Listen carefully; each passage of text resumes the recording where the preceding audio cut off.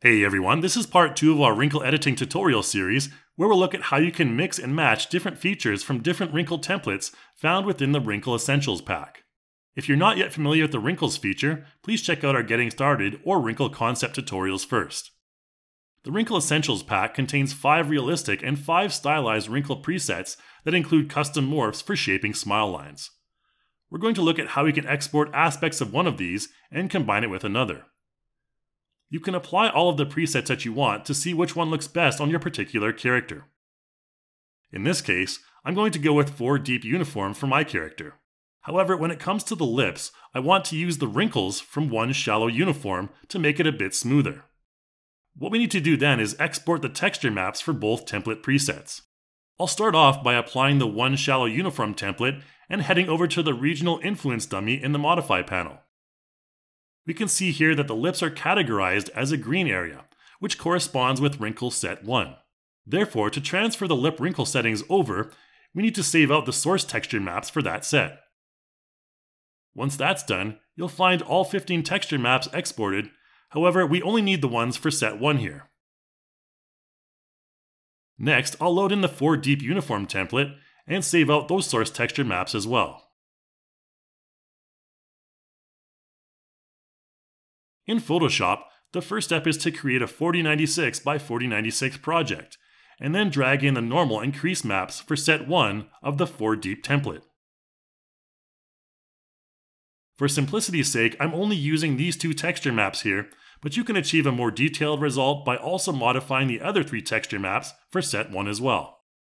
The background layer is redundant here, so we can simply delete that and proceed to then import in the normal and crease texture maps for the 1 Shallow template as well. You'll definitely want to create some groups and organize the textures for both templates into their respective folders to avoid confusion later on. Select the 2 maps for each template and press Ctrl G to add them to their own group, and then proceed to name the group appropriately.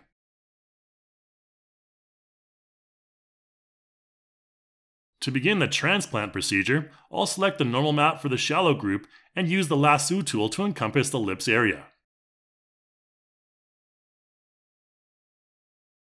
I'll then select the shallow group and click the Select and Mask button to generate a mask selection for that area, and then proceed to increase the feather value in the mask properties to get a better fade on the edges of the mask so it blends in better.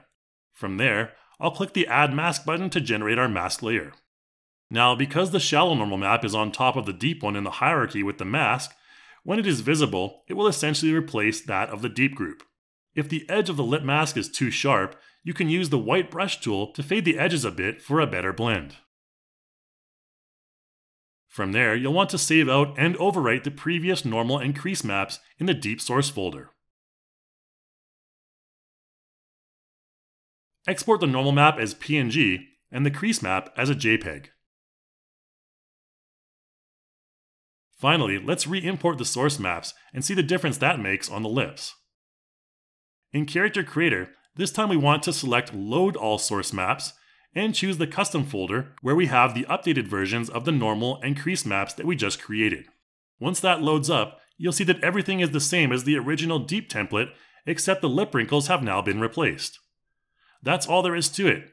Here you can see a side-by-side comparison of the Wrinkle template presets in action, combining elements from both.